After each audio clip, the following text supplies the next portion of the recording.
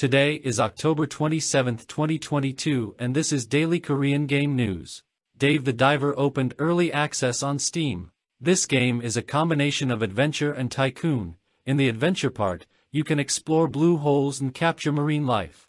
In the tycoon part, you run a sushi restaurant with the marine life you captured. The current early access version has 3 chapters that can be played for about 8 to 10 hours. Cookie Run, Ovenbrake unveiled Raid Run as the 6th anniversary update.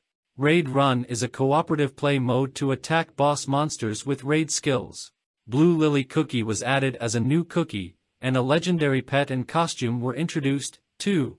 Dungeon and Fighter Mobile updated Warrior. It is the first original character of the game and features controls and skill systems specialized for the mobile environment. Warrior can be advanced to Wild Bane or Windshear. That's today's news, and see you tomorrow.